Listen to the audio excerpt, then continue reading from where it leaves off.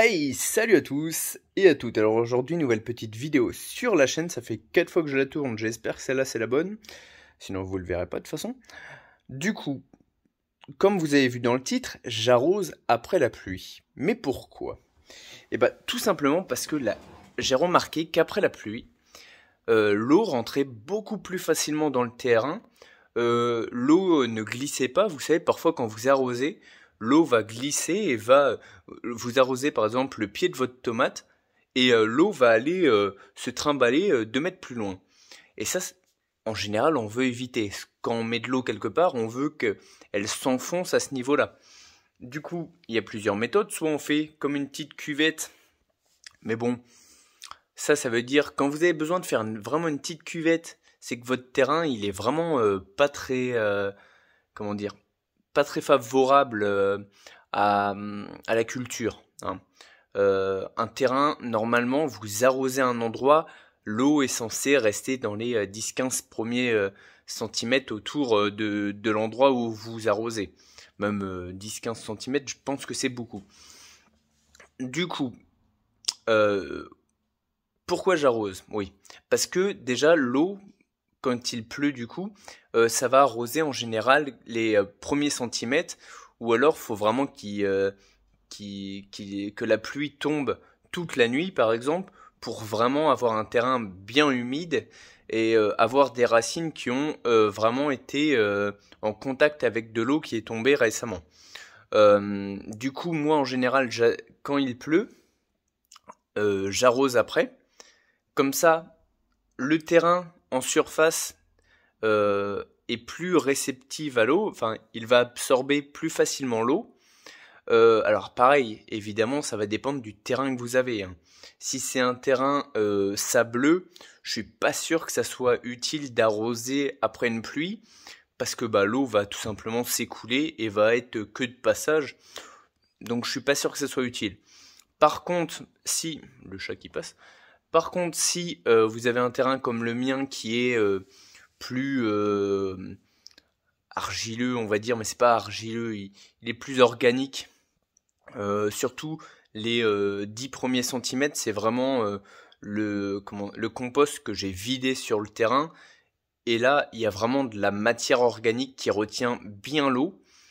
Du coup, essayez de la mouiller le plus possible, qu'elle se gorge d'eau quand il pleut. Et après la pluie, ça peut être utile.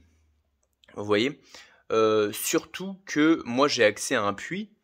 Du coup, l'eau, j'ai pas trop de problèmes. Alors évidemment, faut pas que je pompe pendant 1 heure, bah parce que sinon ça fait comme la dernière fois, le puits il est à sec et c'est problématique, hein. En général, on essaye de pas mettre les puits à sec. Mais sinon, il y a toujours de l'eau. Si je pompe 10, 15, 20 minutes, le puits descend mais n'est jamais vide. Donc voilà, je l'arrose bien le terrain. J'essaye de gorger surtout le sol autour de mes plantations, mais j'essaie de gorger le sol en général. Parce que évidemment, si vous essayez de gorger le sol autour de votre plantation, et ben l'eau va se répandre, va être attirée par le sol qui est sec autour, et du coup vous allez arroser, par exemple, je dis un chiffre au pif, hein, mais vous allez arroser 20 litres au pied de votre tomate, et vous allez vous dire, ah bah c'est bien, j'ai mis 20 litres. Oui, mais sur les 20 litres, il y en a peut-être 15 qui vont partir autour. Donc, si vous voulez vraiment mettre 20 litres à votre tomate, il faut aussi arroser tout autour. Et ça, après, bah, c'est en fonction de l'eau, évidemment, que vous avez à disposition, hein.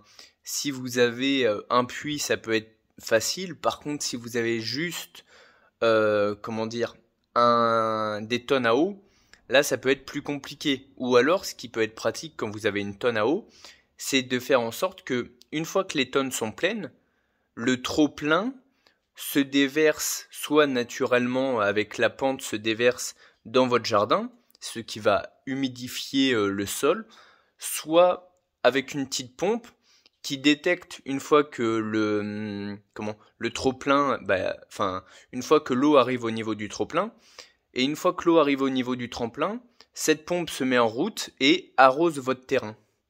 Ça peut être intéressant, surtout si vous avez une grande surface de toit, ça peut être très intéressant. Du coup, voilà pourquoi moi j'arrose après les pluies. J'arrose également quand il pleut pas, hein, parce que le jardin, j'ai remarqué qu'il aimait bien.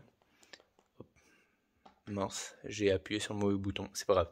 Mais du coup, ouais, les plantes, j'ai remarqué qu'elles aimaient bien, hein, ça les aidait bien à grossir, donc voilà.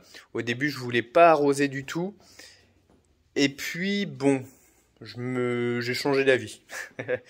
Du coup, voilà, n'hésitez pas à me dire en commentaire, vous, comment vous gérez votre arrosage. Est-ce que vous arrosez, vous? Est-ce que vous avez les moyens, d'ailleurs, d'arroser après les pluies?